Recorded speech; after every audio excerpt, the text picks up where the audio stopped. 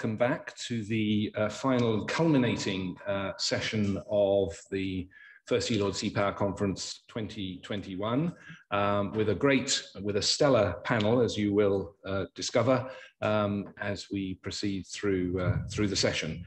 The topic title is Global Britain, Global Navy Testing the Waters. And of course, we've been hearing throughout the day the ambitions for a global presence out there more in the world than we have seen before, against the backdrop of multiple other demands as well. So ambition, but calibrated ambition. But we are also interested in this session, I think, to hear how the ambition is viewed and is seen by others. But it also is important, I think, to understand that major navies generally are all grappling with how to weight power, presence, and partnerships in the maritime domain in the continuum of competition that we've been hearing about during the day. And we're about to hear from some of the key players. First, there's still only one truly global navy, as opposed to a globally deployable navy, which presents some unique challenges, but also some that are common, yet at a different scale. So we've been able to get to the point where we can talk to the Chief of Naval Operations of the United States, Admiral Mike Gilday. Admiral, it's very good to have you aboard with us today, and I'd like to immediately turn it over to you to give your thoughts on the perspective from your point of view of the challenges in this continuum of competition that navies and naval forces face in the maritime domain. So Admiral Gilday, please, the floor is yours. Nick, thank you. I'd also like to thank Admiral Radican for having me, and to the Institute and to the Royal Navy for putting together such a tremendous event. It's an honor really to join all of you today, in particular to join the discussion with such a distinguished group in this panel. I know that this has been a fantastic day of fantastic panels, and I think it's safe to say that everybody appreciates the importance of the seas to our people. What I'd like to do, Nick, is to just, in the interest of time, so that we dedicate as much as we can to the discussion, I just want to share a couple of thoughts in your opening comments about posturing the globe, being at the right place at the right time. And we struggle with that in terms of posturing the globe against, in our national defense strategy, 5 problem sets. And at the top of the heap for us, of course, is China and Russia. And we do struggle with being at the right place at the right time, with the right capabilities in the right numbers. And so some of the things that we lean on are the inherent mobility of naval forces, which is not really appreciated. It's appreciated by us, but it's not appreciated by others as much. And they don't necessarily,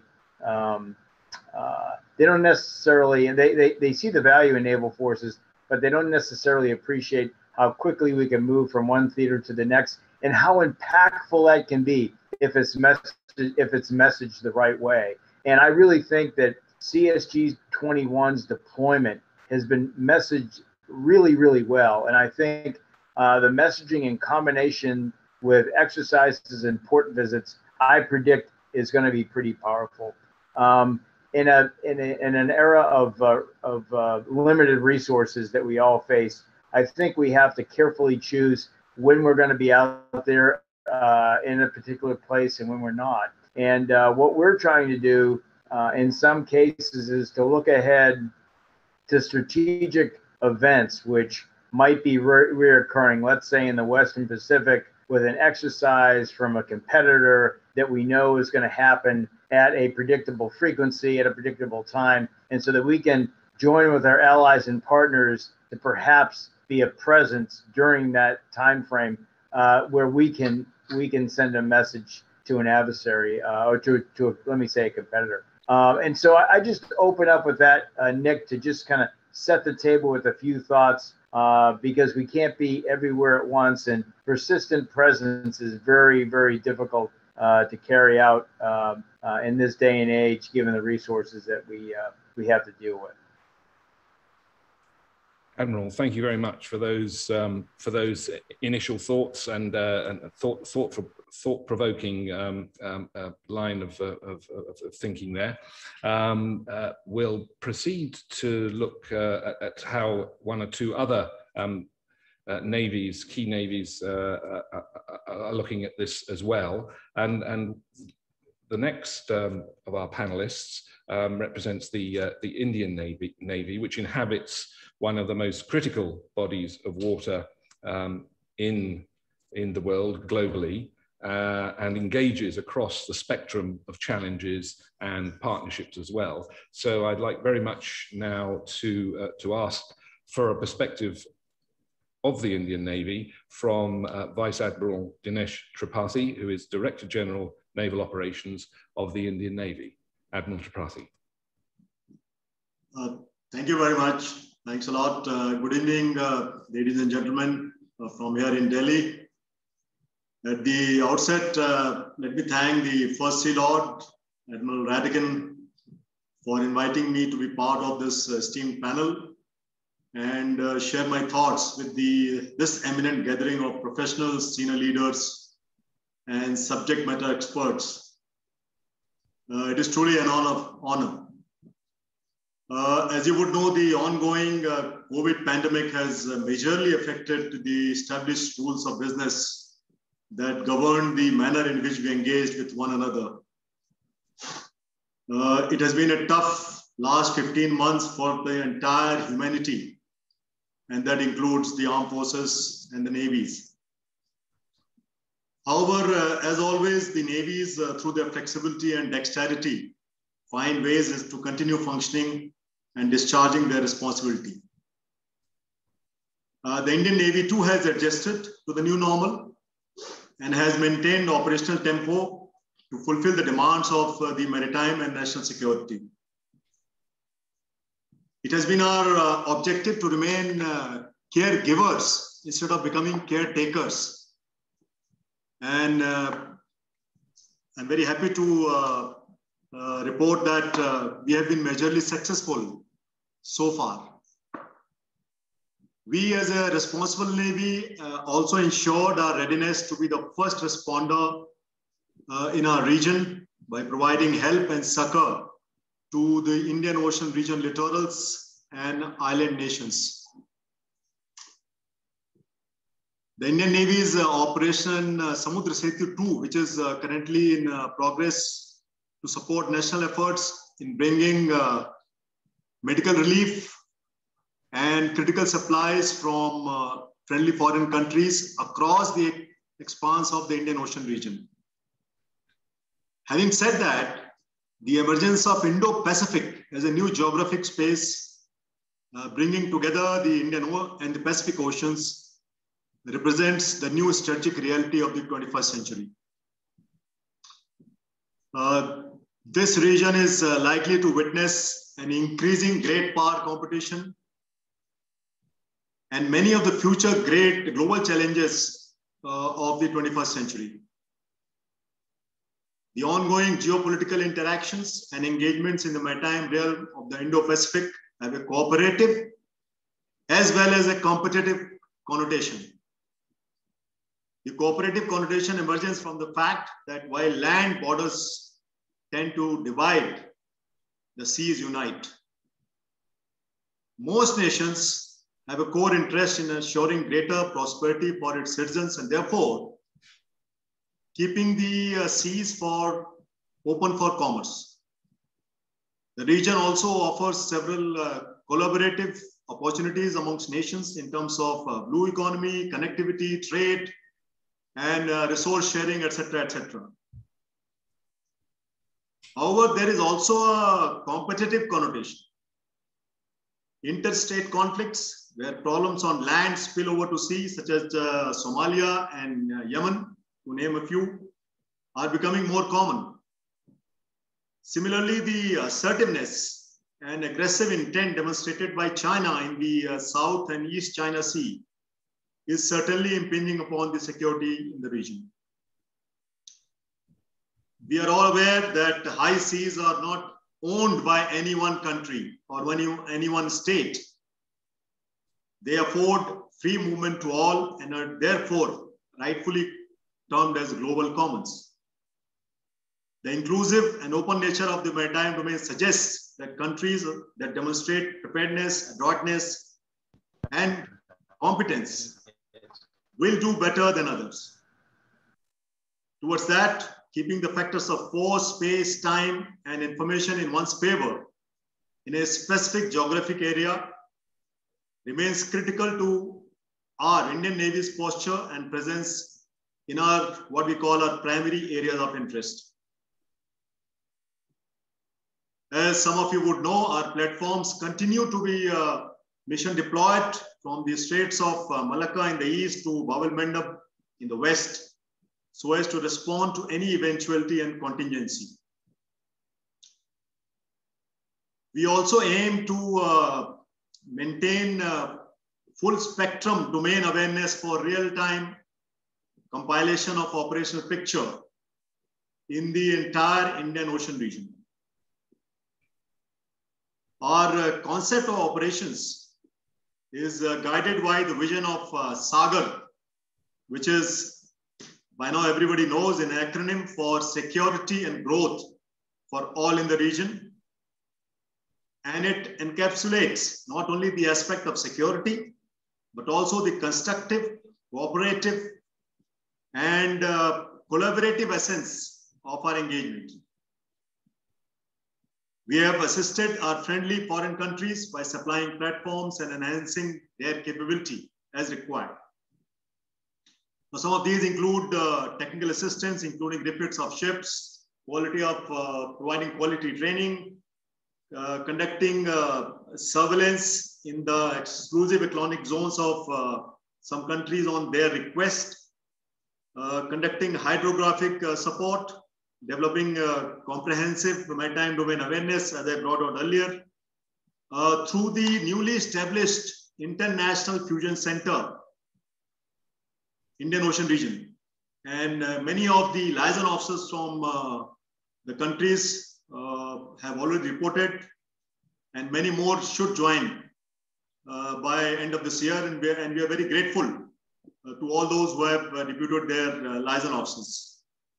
We have also signed the wide shipping information exchange agreements with many countries, and we have set up coastal surveillance radar systems in many of our neighborhood countries. Now, India's quintessential belief in inclusivity and collective responses to common challenges is provided clear expression in the Indo-Pacific Oceans Initiative, or IPOI, which was espoused by our Honorable Prime Minister Modi at the East Asia Summit 2 years back in 2019. I think the CNO of the US Navy hinted to that we all know that military planners will seldom have all the resources they need. And Indian Navy is no exception.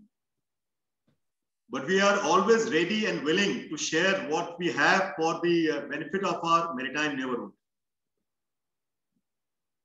For us, operating farther and outward from our shores in step with our country's national interests is a strategic imperative and necessity. The Indian Navy will continue to work towards enhancing maritime engagements that would benefit all maritime nations in the region. For that, we are constantly looking forward to working with our partners and friendly countries. In that sense, it is great to be a part of this session on Global Britain, Global Navy testing the waters.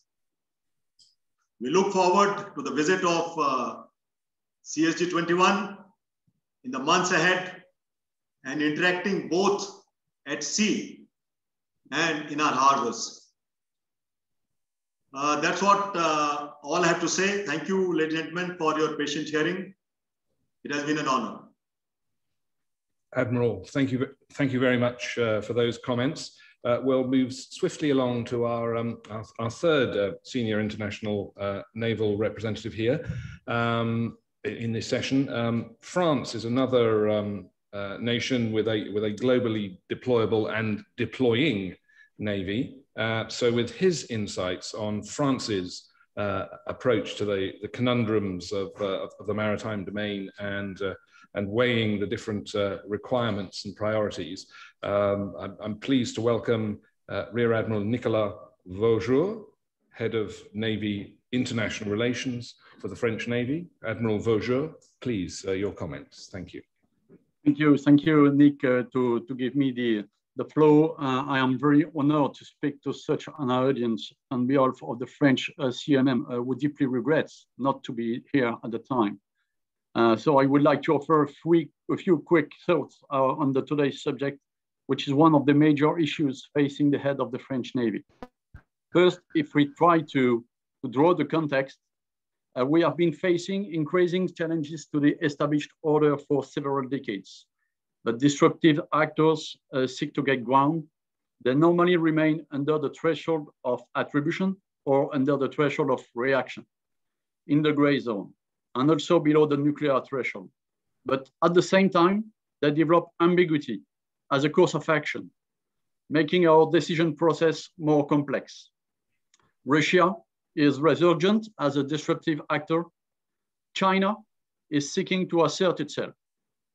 Regional powers are taking advantage of the weakness of international regulation to advance their pawn. The post-Cold War period is over. Great power competition has returned. We face confrontation on multiple fronts. In the global commons, of course, sea, space, cyberspace, but also in areas of state sovereignty, economic, fiscal, legal, territorial. We are facing a state sovereignty competition. Great power strategy have also changed. We have been used to playing chess, and we are facing experts in the game of Go. The game board is not the same, and the mindset is totally different. Where chess was based on attack defense to size opportunities, Go game is made of small steps, pushing the opponent in his corner and winning without fighting. So what question are we being asked? Russia has chosen targeted technology. It is making a strong comeback in the field of submarine and missile technology. China is forcing us to look out at the size of our forces as well as our ability to work in the multi-domain. Other competitors add areas of tension in the world and stretch our limited resources. Our challenge, therefore, is to remain credible in front of the actors who are testing us, to dissuade them from pushing their unlawful action too far, to stand firm without falling.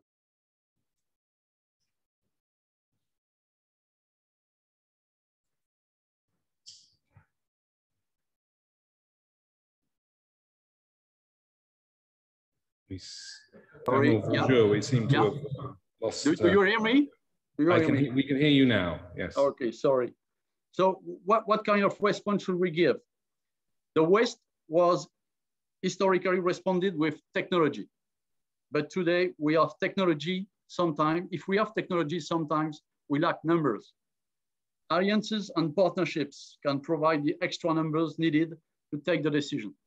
Moreover, partnerships reinforce know-how, open up support base, and make the competitors' risk calculus more complex. But these partnerships have one requirement: interoperability. This is a daily challenge, and even more so when we are engaged in a technological race. So what kind of Navy model should we adopt to meet these challenges? We need global navies, which means Navy capable of maintaining a continuous presence in key areas of operation. Navy capable of acting decisively thanks to its key capabilities or its superior technology. Navy with active partnerships and permanent overseas supply points. A Navy that it is responsive to rapidly changing crises, That's why global Navy, global Britain sounds good to me. French Navy everyday challenge is to maintain a continuous presence at sea from the North Atlantic to the Gulf of Guinea, from the Mediterranean Sea to the Indian Ocean and up to the Indo-Pacific. French Navy is global, present and ready to act on every ocean around the globe. We always say that the sun never sets on the French Navy. But if we focus a little bit on the Indo-Pacific, we are present in the Indo-Pacific first and foremost because France is a nation of the Indo-Pacific and we protect our territories and our EEZ. And secondly, because France wants to assert its willingness to defend international law at sea, notably through the regular presence of its warship. Our posture can be described as follows. First, we seek presence over time from our overseas territories, La Réunion Island, New Caledonia, French Polynesia, where we have assets able to protect and defend our interests. Second, we make demonstration of our ability to deploy key capabilities like Charles de Gaulle up to South China Sea in 2019, or more recently with the nuclear submarine Emerald and the LHD Tonnerre. Third, we develop partnership to increase our plug and fight capability and make demonstration like Lapérouse exercise in the Gulf of Bengal or the amphibious exercise Arc 21 on the Japanese coast last week. Lastly, we affirm our commitment to maintaining an open and free Indo-Pacific through navigation in contested area. As a short conclusion, I could say that united we prevail. Partnership is one of the keystones of the answer we have to provide, but there is no union without interoperability. We will win this struggle by the strength of our collective will. Thank you for your attention. I give you the floor. Admiral Vaujour, thank you for those thoughts, and thank you to all our foreign Navy representatives for their opening remarks. That concludes the round of remarks from the naval representatives, and we will proceed in a short while to question and answer. And I invite those in the audience who have questions and interventions to do so in the way that we have been doing so throughout the day, either through the question and answer function or the raised hand function. So get primed for that. And I also should add that although not making any actual prepared remarks in this session, we do also have the First Sea Lord on hand to contribute to the discussions as well. But before we get to this discussion point, I'd also like to bring in some outside observers, if you like, in the academic context, and first of all to give his views and thoughts and reflections on the title subject of the session, Global Britain, Global Navy, Testing the Waters.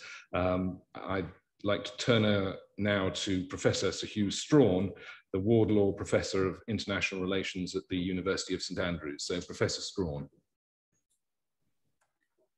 Nick, thank you very much.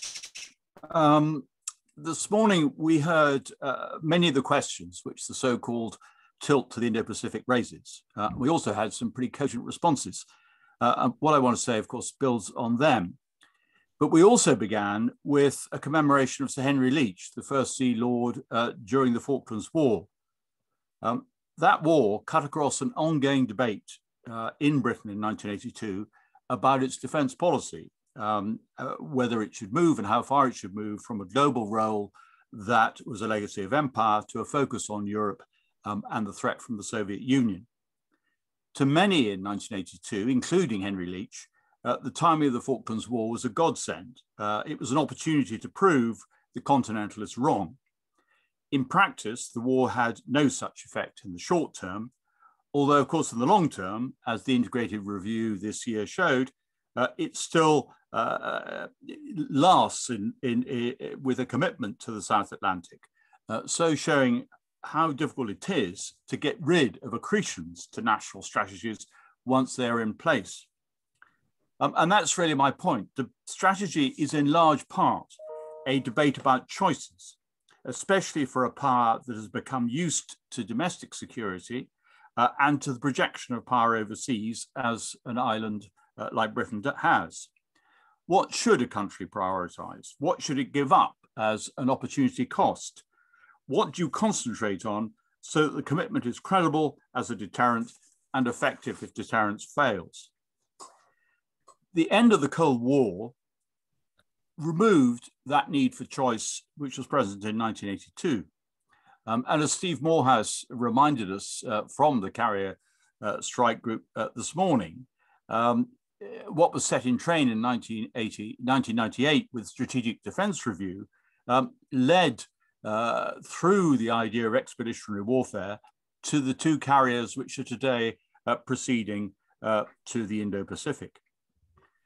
In 2015, the national security strategy rebounded from the wars in Iraq and Afghanistan, once again to re-emphasize this idea of an expeditionary capability, a joint force based around the carriers, but in that case also including a deployable division. The idea of the joint force is no longer present in the integrated review, but of course some of the thinking is evident. The integrated review of 2021, to its critics, is strategically weak because it continues in much the same vein.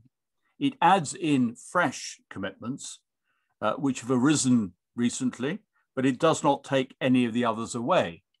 If you talk about a tilt to the Indo-Pacific, that implies a tilt away from somewhere else, in this case, the Euro-Atlantic.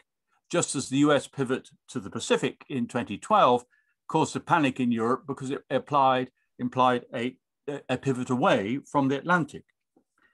But the integrated review itself denies there is such a tilt from the Euro-Atlantic. In fact, it insists, despite the fact that the carrier strike group is currently on its way to the Indo-Pacific, that the carrier strike group is permanently assigned to NATO. That's the adverb it uses.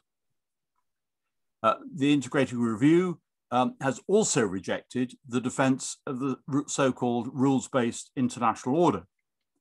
It argues that a defense of the status quo is no longer sufficient for the decade ahead.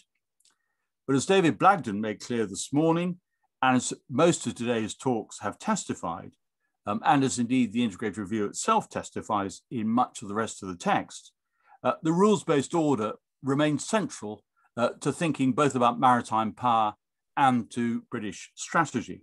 So once again, we seem to be having it both ways. The integrated review has broken with recent practice in two important areas. The first is that it promises a follow-on document, a separate strategy for UK national resilience. Given, and actually as Admiral Tripathi was speaking about COVID, of course, there was resonance in what I'm going to say now, but given the fact that the biggest strategic challenge facing the United Kingdom, as for all other countries in 2021, is domestic in the shape of the COVID pandemic. And given that too, there is a second major challenge, which is domestic to the United Kingdom, which is the Union itself and those who would challenge it. It is somewhat surprising that the integrated review did not begin with national resilience, rather than promise us a strategy that will follow on in due course. And it raises one question, it seems to me of fundamental importance for this conference, which is what is the maritime contribution to national resilience? I mean, the answer is considerable, of course, both in confirming the sea lines of communication, just-in-time logistics, and of course, in what it does for the UK industrial base. The second big departure was that unlike the 2010 and 2015 national security strategies, the integrated review specifically names two state adversaries, Russia and China. But it does so in very different ways, and in some ways much more differently than much of the criticism or the press attention to the integrated review has given. It describes Russia as the most direct threat to the United Kingdom. But it then goes on to describe, China as a systemic competitor. Whereas the Defence Command paper, which came out a week after the Global Britain paper, Global Britain, A Competitive Age, the policy document, whereas the Defense Command paper names China as a specifically military competitor, the Prime Minister's introduction to the Global Britain in a Competitive Age document suggests that that competition will be economic and sublimated by a trading relationship rather more than it is military. Despite its distance from the Pacific, what I think this shows is that Britain finds itself in much the same position as those powers that are in the Pacific. On one hand, those powers want to have a trading relationship with China, and on the other hand, they want a security relationship with the United States. For those in the Pacific, that balancing act has become increasingly hard to sustain because of Chinese assertiveness in the South China Sea and, of course, the ramping up of its claim to Taiwan. The US has responded by imposing a form of deterrence on the first island chain in the Western Pacific, which relies on very rapid escalation in order to manage any crisis which could emerge in very short order. We in Europe tend to forget that although the Cold War ended in Europe, it never did so in East Asia, and it is now coming back to visit us in more direct ways than we had anticipated. The tension between trade and security has already caused a rift between New Zealand and the United States, as the United States has decided to prioritize trade with China rather than militarize the Five Eyes partnership. While in going the other way, Australia has opened a gap in the ANZAC partnership. The integrated operating concept, which is the third vital document really in the integrated review, which came out in September 2020, announced by the Chief of the Defence Staff, rests on the principles of persistent engagement and constant competition. They in turn, however, rest on a readiness to escalate if they fail to contain or preempt any adversary in grey zone warfare, sub-threshold warfare, whatever title you want to use. The integrated review has a commendable and rather refreshing appetite for risk. Previous national security strategies which identified risks did so largely in order to obviate the threats that they posed. But does the integrated review appetite for risk include a readiness to escalate over the threshold to open war if persistent engagement and continuous campaigning don't actually deal with the problem? Particularly when, of course, these attributes of consistent campaigning and persistent engagement and continuous campaigning and competition, all the words that are currently going around, are being applied at a considerable distance, probably from the United Kingdom, unless, of course, we're talking about the Baltic states or the High North areas that are nearer, and to which, of course, they could also apply. In sending the carrier strike group to the South China Sea, the UK is signalling its commitment to ultimately to the idea of armed conflict there, should it be necessary. Armed conflict there, as well as in the UK's more adjacent seas. We've heard today not just, of course, about the Indo-Pacific and the vagueness that is in that term. Is it the Indian Ocean? Is it the Pacific? Is it the seas within the Pacific? But also, of course, about the High North, about the seas around Britain, about the Mediterranean, the Sea of Azov, the position of Ukraine. It's a pretty lengthy list before we even get to the Gulf. That escalation, according to the integrated review, could include the use of nuclear weapons. It says quite specifically that the United Kingdom is ready to use nuclear weapons against other nuclear armed states. And the integrated review, as was discussed already this morning, signals the possibility of a potential increase in the number of warhead numbers. Today's discussion has focused more on the carrier strike group as the symbol of the Indo-Pacific relationship than on SSBNs as a symbol of that relationship. But it is the SSBNs that are more likely to be relevant if actually what happened was conflict above the threshold. The integrated operating concept rests on new technologies as force multipliers, as well, of course, as on allies. It is ready to forfeit mass for qualitative advantage. We've heard a lot about that both today and in much of the briefing around the integrated review. But that trend away from mass towards qualitative advantage only increases the potential for the salience of nuclear weapons to be renewed. Thank you very much. So Hugh, thank you for those thoughts, and I'm sure we'll be coming back to some of the themes that you've raised there. Our final panelist is Dr. Lynn Kuok, Senior Fellow for Asia Pacific Security with the IISS, and I will invite her now to give some thoughts from the region outwards, as it were, as far as some of the issues raised about the global Navy deployment, and particularly the CSG deployment, is concerned, as far as the UK is concerned, but more generally about the mood music and testing the temperature of the waters in the region as far as the maritime domain is concerned. So Lynn, over to you. Thanks so much, Nick, and congratulations to the Royal Navy on this flagship conference. I think the starting point for discussing today's plenary session must be that a global Britain, rather counterintuitively, can only be achieved and sustained if the UK has a clear interest, a clear sense of its interests and priorities in the world. So it can't be a scattergun approach, everything but nothing, because this is going to diminish its international standing and influence. Thus, we have critics of the UK's tilt to the Indo-Pacific argue that the UK has fish to fry in its own neighborhood and cannot afford engagement with a region that's further afield. What's clear to me, however, is that the UK cannot afford not to be engaged in the Indo-Pacific. If the UK recognizes, as it does, that economic growth in Asia is moving the global center of gravity east, and some states are actively destabilizing the world order there, then for Britain to be truly global, it will have to more deeply engage with this economically and strategically important region. Now, the integrated review has framed UK's interests in the world as an interest as economic, security, and values-based.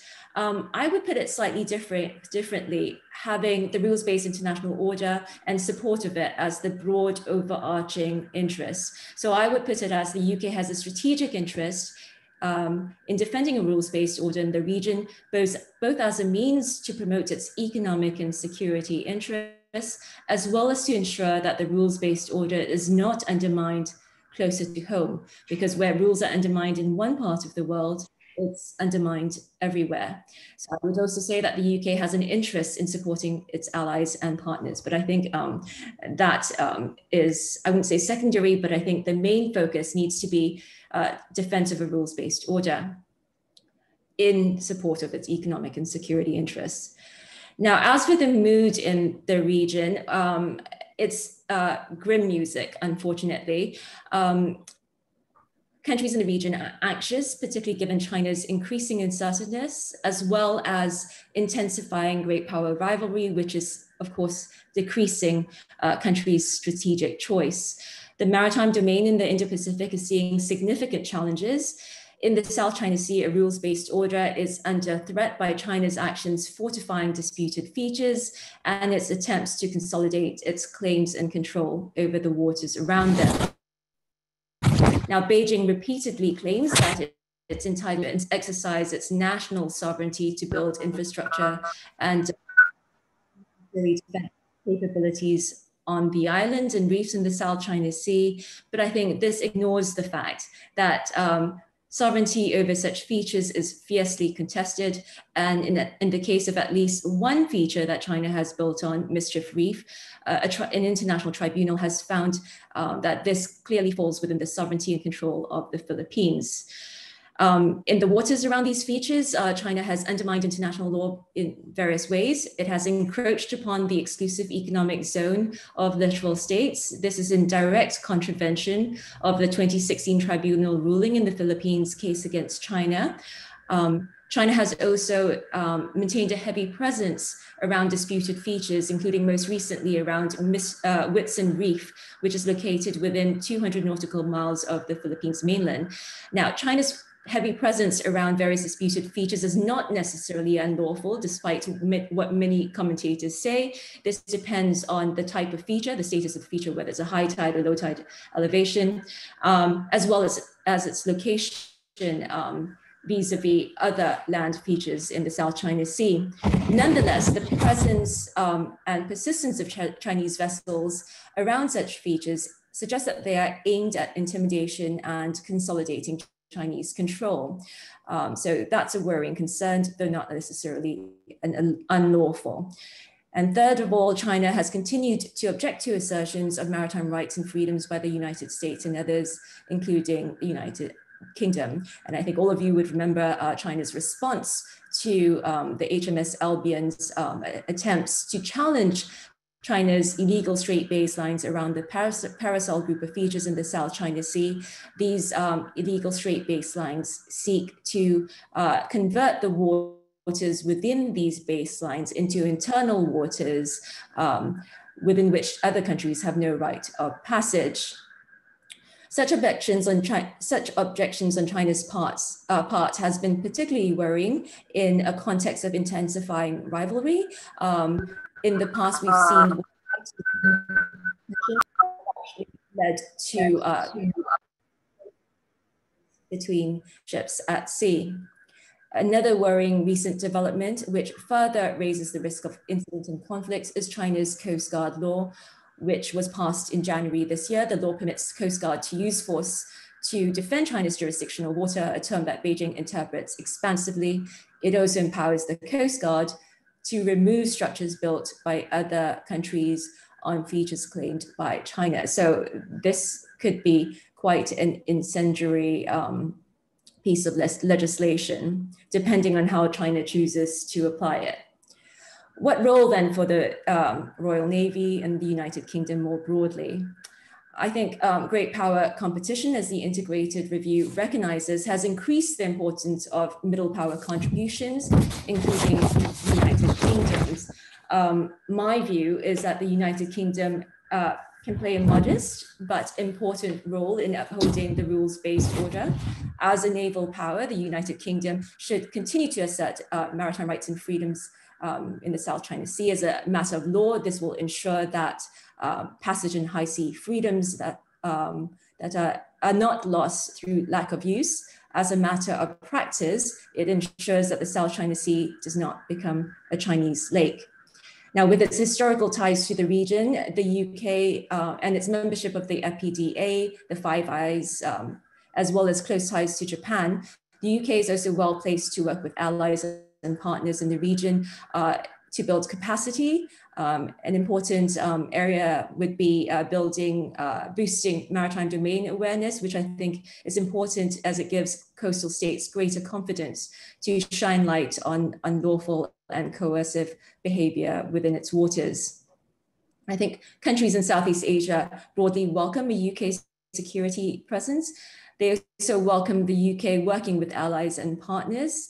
I would venture that, instead of seeing it as a weakness, they consider the UK leaning on allies to offer additional ships for its carrier strike group as a strength, not a weakness, because anchoring different stakeholders to the region helps to take the edge off US-China competition and expands regional countries' strategic options. Now, despite signs of increased security engagement in recent years, there's still skepticism about the UK's role, unfortunately. Brexit has hurt British credibility, as well as the UK's ability to handle challenges to home. This has been questioned with COVID-19 and the ramshackle response to it, Russia. And of course, there's also questions of the UK's staying power, where economic relations with China might be hurt. So I think the deployment of the HMS Queen Elizabeth will be a potent symbol of power projection capability and will help to boost the United Kingdom's credibility. But ultimately, if the United Kingdom is serious about its role in the region, it has to satisfy, or its presence or engagement with the region should satisfy what I refer to as the 4 Ps. We often hear about the persistent presence, or the persistence of presence. I would add 2 Ps to this. The UK presence must be principled. In other words, it must be guided by and framed as support for international law, including passage and other freedoms of the seas, the sovereign equality of states, the condemnation of the threat or use of force. This would help to increase the chances of support from like-minded countries in the region who might otherwise balk at a coalition that appears to be anti-China or targeted at its containment. There's been much talk about an alliance of democracies. I would urge that caution be exercised before framing the UK engagement with the region in terms of democracies, because that might leave the United States and the UK with fewer partners to work with. I think many countries in the region are not liberal democracies or even electoral democracies. The few democracies that there are in Southeast Asia are in fact backsliding. As for the last P, a purposeful presence would be one that has a clear sense, and I come back to the issue of interests and priorities. A purposeful presence is one that has a clear sense of the UK's interests and priorities in the Indo-Pacific. This is important not just for the UK, but also for the region, so that the region is left in little doubt about the UK's commitment. Without such an understanding, I think the UK will expect the UK to be a fair weather partner, here today and gone at the first sight of trouble closer to home. It's also important to remember, even though this is a session about a conference about the UK's the Royal Navy, it's also important to remember that for the region, it's not only about security, but economics and upholding a rules-based order in a region that is in dire need of development, in dire need of infrastructure, can only be achieved by offering the region economic options as well. So to conclude, for the UK's engagement in the Indo-Pacific to be credible, the UK cannot be seen as testing the waters, as the subtitle of this panel suggests it might be doing. It's either a player with strong strategic interests in the region or it is not. It is either in or out. If the UK is going to tilt to the Indo-Pacific, it must do so assuredly, keeping the 4 Ps in mind: a presence that is persistent, principled, and purposeful. Any wobble on the tilt will not go unnoticed in the region, and the UK's credibility will be hurt. I'll stop there. Thank you. Lynn, thank you very much for those thoughts. We seem to be having a bit of connection problems, which is interfering a little bit with the feed and with the session. So I hope that isn't going to be too much of a distraction. And in particular, we're now in the discussion part of the session, which, as with the prepared remarks, is on the record. And I encourage those of you in the audience to put your questions and interventions. But I'd like to kick off the discussion. And in particular, I'd just like to check if Admiral Gilday, whether you're still on the line, because I think we were having some problems with your connection. Admiral Gilday, are you there?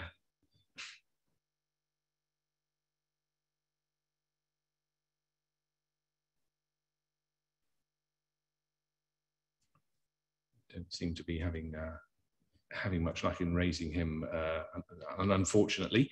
I wonder if we can try and re-establish the connection. And in terms of proceeding with the discussion, what I would like to do is to explore this question of partnerships a bit further, and in particular look at partnerships in the context of trying to balance presence and the credibility of capability, particularly in terms of deployment. And perhaps if Admiral Vaujour, you're on the line, you could give us some more thoughts from your perspective on the issue of trying to balance presence and the credibility of capability. How do you assess that in terms of providing a deterrent effect in the way that you operate and posture and deploy forces? Admiral Vaujour. Thank you, Nick. It's a great question. Trying to balance between deterrence and conventional deterrence, I have to say, and be able to gather together partners around you is first of all a political issue that you would like, you need to align the political views of the two countries, of the three countries, or the messaging you would like to push inside your deployment or something like that. When you make a transit through the Spratly Island, for example, if you are alone, it's only a bilateral view with China, and so you address a message to China. If you do it with a partner, it is not the same message. So you have to deal with what kind of message you would like to address to your competitors, what kind of message, and it is a political message, definitely. And so it's quite difficult to find the good line of communication, the good message you would like to address. And as you say, balance, your balanced position in that part of the world is also that China definitely is one of the biggest economic power in the world. And so that you cannot fight directly with China if you do not want to have any consequences in another part of your dialogue with that country. So that's why I speak about competition of sovereignty, because it is not only global commons where we have to be balanced, it's also in the economic field, in the lawfare, in the legal, in the territorial dispute, and so on. So our balanced posture in Indo-Pacific is quite difficult to achieve. When we, the right exact words, our posture is consistent, predictable, and non-provocative. That's the term, the exact term for the French Navy. Consistent, predictable, non-provocative. But we are firm to affirm that we need to have an open and free Indo-Pacific. So that's always very difficult to have that kind of balanced posture, and it's always a challenge. And when we are doing that with partners, we have to align our way of communicate to the competitors. I don't know if I respond to your question, Nick. Thank you, Admiral. Admiral Tripathi, how would you see the partnerships in detail, particularly I guess in the Indian Ocean? How would you see the naval partnerships evolve? What do you think we will see in terms of activities and exercising and cooperation going forward?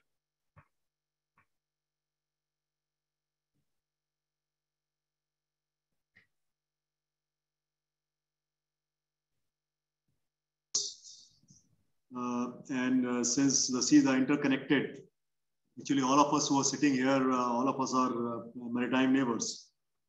And whilst our ships are deployed, not only ships, our units are deployed for ensuring that our national interests are taken care of. We also support the Indian Ocean littorals and island countries in, I would say, all four roles, classical roles of a Navy. Fortunately, till now, we don't have to, or we didn't have to employ the military role, but the other three roles, we are always there, whether there is a flood, there is a cyclone, there's a requirement for providing any kind of assistance, some grounding happening somewhere. The Indian naval ships have been there in this part of the world. If I take you back to 2004, the great tsunami, December 2004, that is a time when Indian naval ships immediately went out and supported our partner countries from Indonesia to Sri Lanka to Maldives, whilst we had problems in our own country.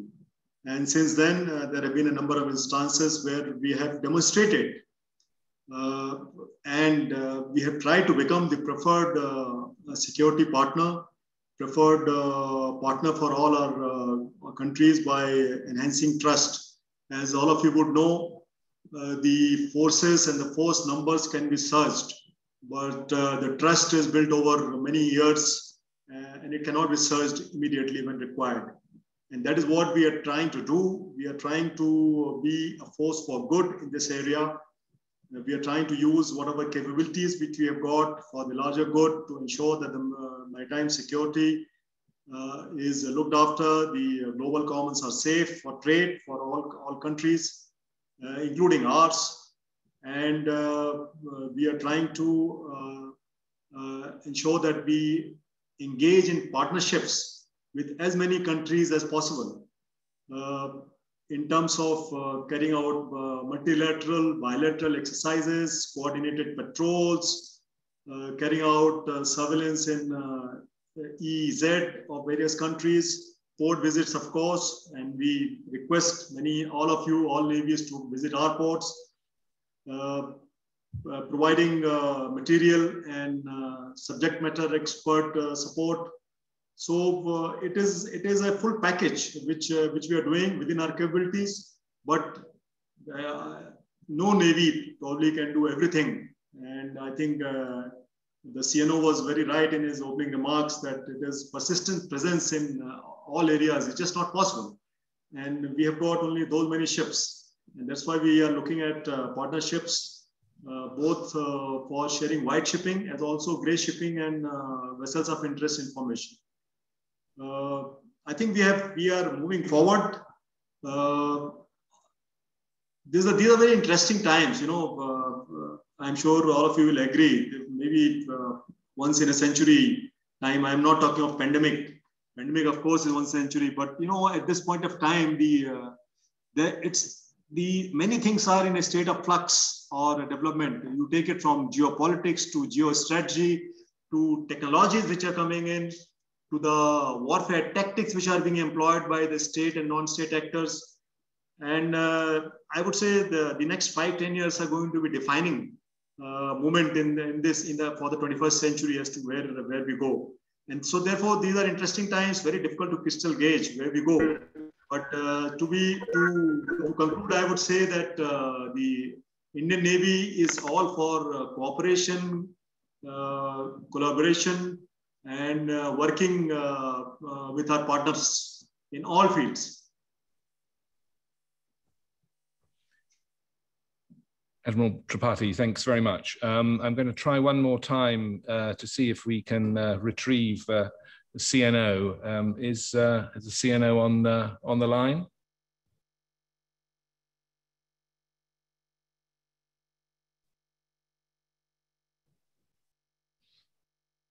That sounds quite deafening for the time being.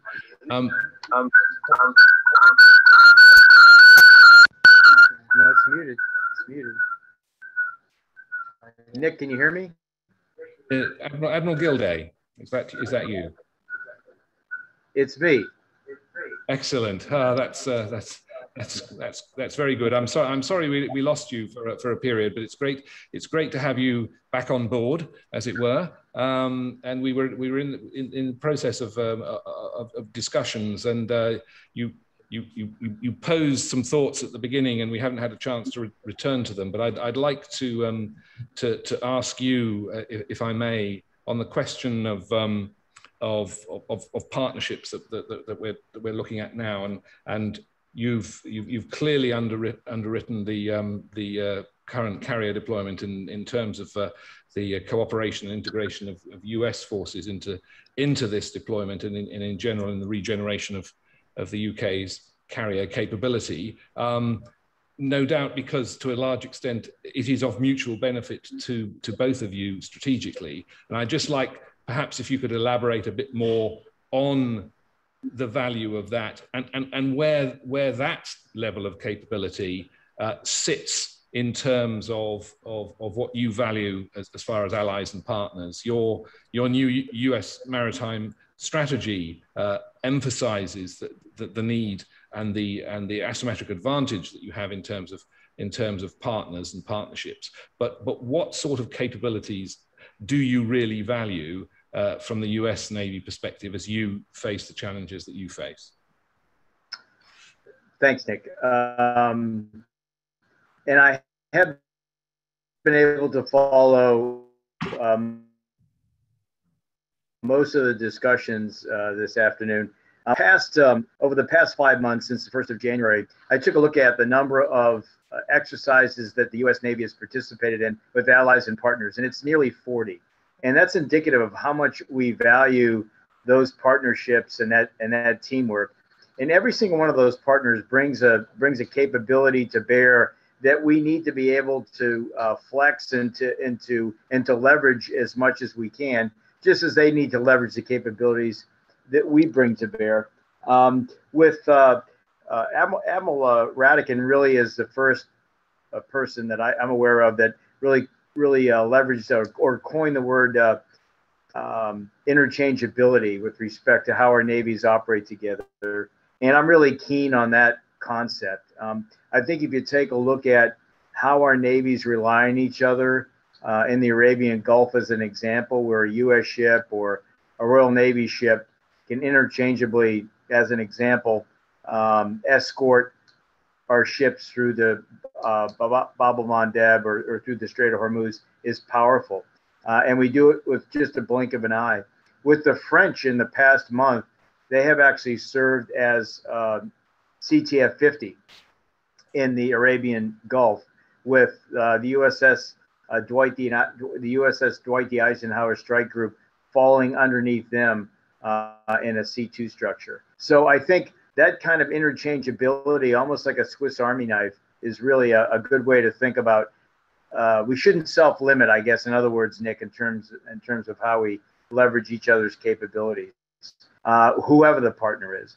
If I could go back to the conversation that was just ongoing and perhaps add a fourth P to persistence, principled, and then purposeful, I would also add predictability. And I think that it might be useful, particularly when resources are constrained and we can't be everywhere all the time, to think about being strategically predictable, which I think gets at the original 3 Ps. And perhaps we could be more operationally unpredictable. And so that's when we perhaps look for strategic opportunities that we can leverage with allies and partners. We can set expectations with them in terms of when we're going to be working with them and when we're not. And then we can look for those opportunities at the right time and the right place. And importantly, with the right tone and substance of messaging, we can make big impact. And we can measure that, whether it's our allies and partners in their open press, or if it's with our competitors through intelligence channels. And we can get a sense of how effective we are with that operational unpredictability. And I'll pause there, Nick.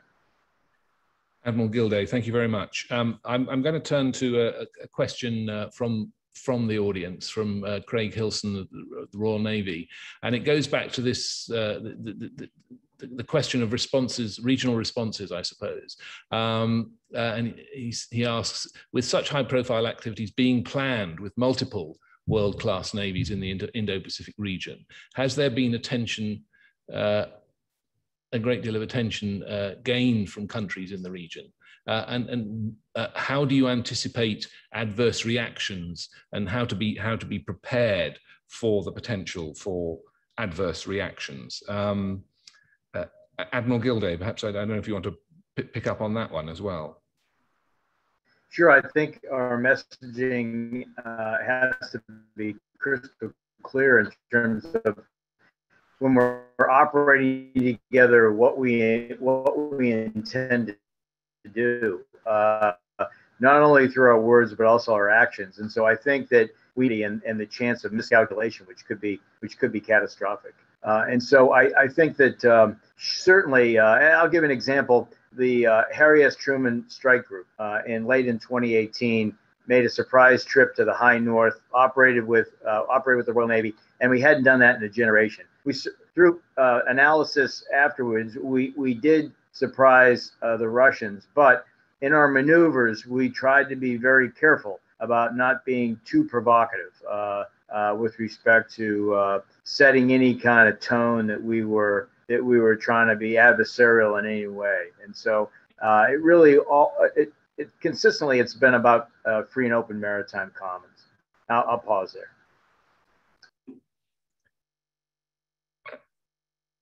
Admiral Vaujour, do you have any thoughts on that that question of anticipating adverse reaction and how to respond to that?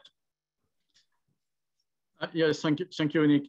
Anticipating the reaction of the adversary is quite always difficult. So the way you can try to anticipate is firstly to have a persistent presence in that kind of area. I mean, when we are speaking about China, we try to go through the Spratleys twice or 3 times a year.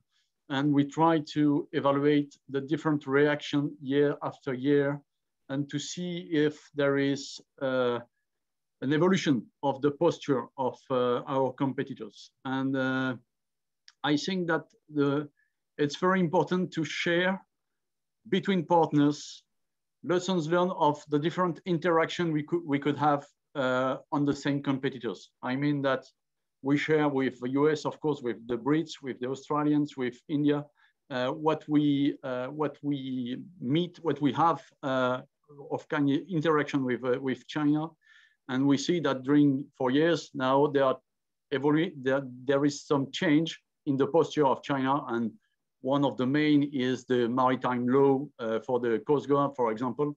But we saw that every day, day after day, we can see that they are changing their posture. And so that's very important to test them, not to be provocative, but to verify that they are changing or not the posture. And for sure, to share that kind of information between partners and allies in order to have the best analysis of China posture and comportment in that kind of area.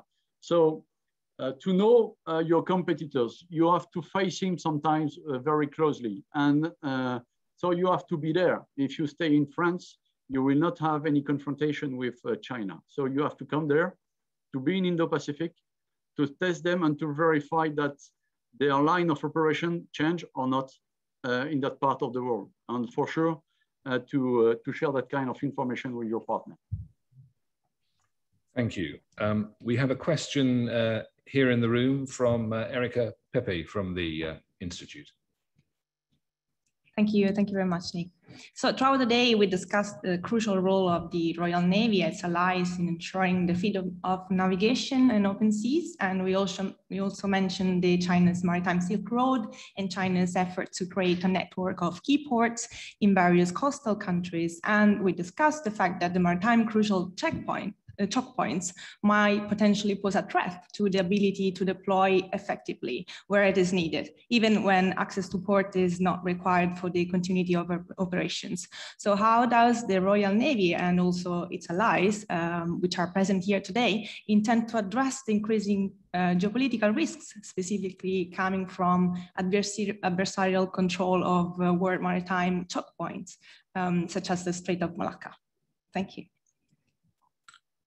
So, concerned at the strategic level about potential effects on the maritime choke points. Admiral Gilday. I missed the question. Could you repeat it, please?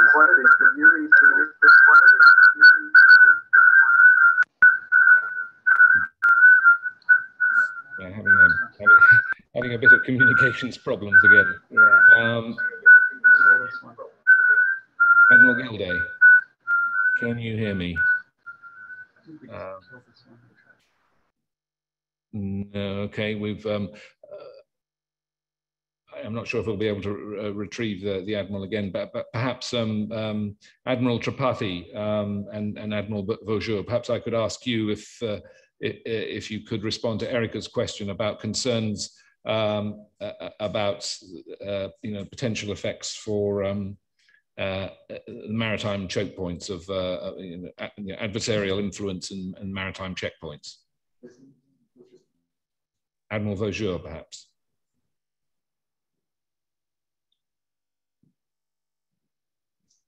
Sorry, I think that Admiral Tripathi would like to speak now. Okay. I don't know. I can answer also, but Admiral Tripathi. Well, I can give my viewpoint. Yeah, okay. Yeah. So maritime choke points and the control is not new, as all of us are aware. And the India and Indian Ocean region is actually beset with a number of these choke points, and we are aware of their vulnerabilities, whether it is Strait of Hormuz, whether it is the Red Sea and Suez Canal, or going towards the west, a number of choke points which are there. And most of our trade, and I would say most large quantity of world's trade, passes through these choke points, including China's. And I'm sure every country has an interest in ensuring that these choke points are remained open and they are not used inimically by any one country.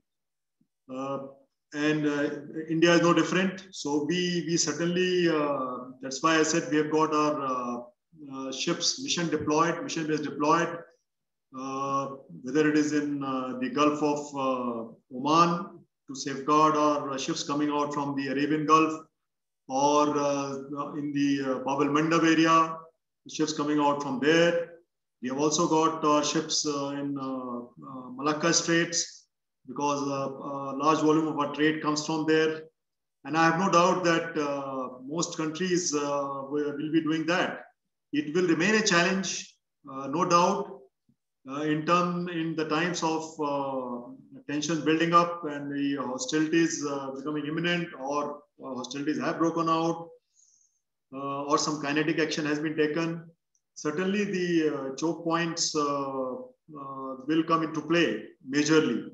And I have no doubt that all of us who have been planners, or planners, would have taken into this, into our planning, and formulated plan B as to what is to be done to safeguard own trade, and at the same time, how to make this vulnerability very, very acute to the adversary.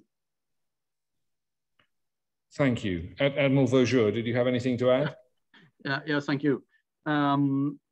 Choke point is a very specific place for a Navy, of course, because it's a place where state actors can act in the gray zone. I mean that they can act without being detected. And so it's a great challenge for our Navy for protecting the commerce and the merchant shipping.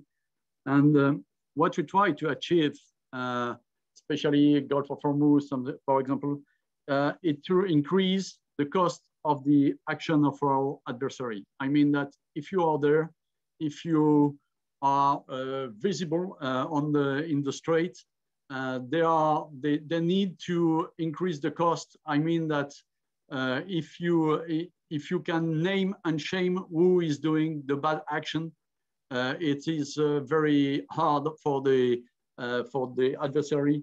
And so I think that at that time, it is one of the way we are acting, be present, increase the cost for the adversary. And so it's a way to provide a military effect.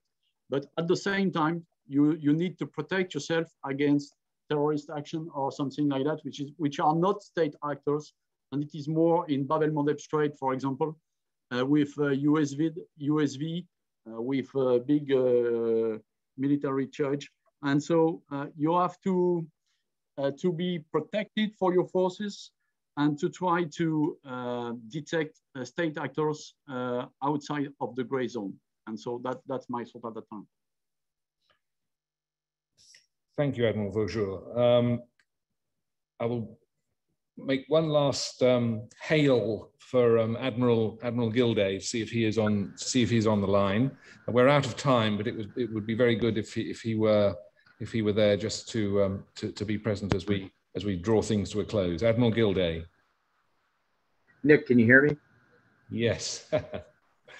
Good. Nick, those were two really thoughtful answers. I think that straits and choke points are another area, particularly after what's happened in the Suez recently.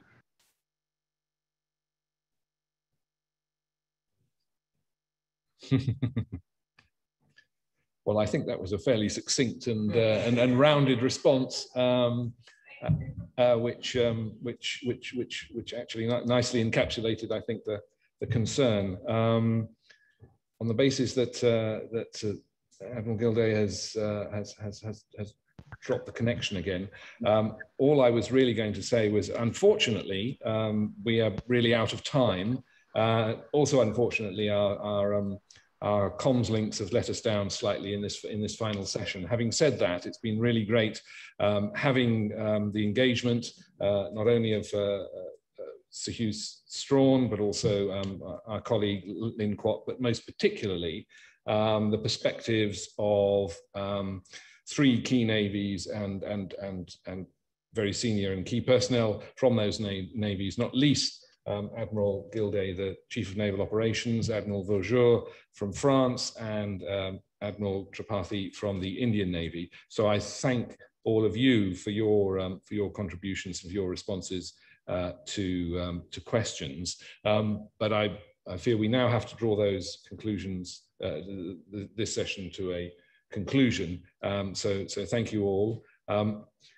As I mentioned, we have First Sea Lord on hand here, and I would now like to invite him to bring the overall proceedings to a close by offering perhaps some concluding remarks on the events of the day and the discussions and the conclusions that he is forming as a result of those discussions. So, Admiral, over to you. And Nick, thanks very much. I'm going to try and avoid summarizing the day, if you don't mind. But I would just like to sort of offer, firstly, my thanks. Thank you to you. I think it's third time lucky in terms of hosting this conference, and we finally pulled it off. But thank you very much for the facilitation and for IISS for enabling this conference. I'd also like to thank the help that we've had from our industry sponsors, which again is very significant. I'd particularly like to thank our international friends for joining us. This conversation would not be as rich without those inputs. In fact, it would almost be delinquent if we were doing this without that help. So thank you very much. And I'd like to give a shout out to an event that we held during the middle of the conference, which was to reach out to some young maritime strategists, which was fascinating because it reached down to the most junior levels in the Royal Navy, our most junior sailors and Marines, involved some of industry, some of our reservists, but was useful to have about 30 of them and their perspective and the opportunity for them to ask their questions specifically. In terms of the sort of how it feels at the end of the day, I think there's a sort of balance between some positives and some challenges. So I think regardless of differing views about the UK's integrated review and where it might have been tighter or better or sharper or whatever, I think for those of us in defence, we absolutely welcome that we have the clarity of a government that is investing in UK defence, a foreign policy that has matured, and then a defence command paper, as well as an industrial strategy that lays out some direction for us to follow. And then I also think that that is juxtaposed against some very serious challenges, whether that's how we respond to a technological revolution, whether we respond to some bigger issues, such as the domestic ones and the pandemic, or the enormous global challenge of climate change, as well as this very searing issue of state-on-state and the prospect of state-on-state conflict and the geopolitics that follow that. And I think conferences like today reassert that in order to try and balance those positives against those challenges, that we will have to reach out to our international friends. We have to reach out beyond the Ministry of Defence in particular. We have to reach out to industry, to academia, and to get a richness of views to help us with those challenges and that balancing act. And that, to me, is the importance of our going forwards, that we look to address the direction we've been given and do it in the context that we face and a number of challenges that we're trying to square up against in order to deliver as best as possible, both for our nation and to our partner nations. So I'm very, very grateful for the conference. It's been an enjoyable day. I also like the richness that we get by having a hybrid conference with having people in the room and being able to reach out to a wider audience. So thank you very much, Nick, and over to you. Admiral, thank you very much. I'd like to offer my thanks to everyone who has taken part in today's events, both the active participants, the speakers in the various panels. As you said, Admiral, it's been a really rich day of discussion across a broad spectrum of issues. I'd also like to thank all of those who have been attending the sessions throughout the day and for the interventions that they have made. So I very much appreciate that. And on behalf of Dr. John Chipman, the Director General and Chief Executive of the IISS, I'd like to thank the naval staff and you, First Sea Lord, for engagement with us in this event. And with that, I'd like to bring proceedings finally to a close. So thank you very much.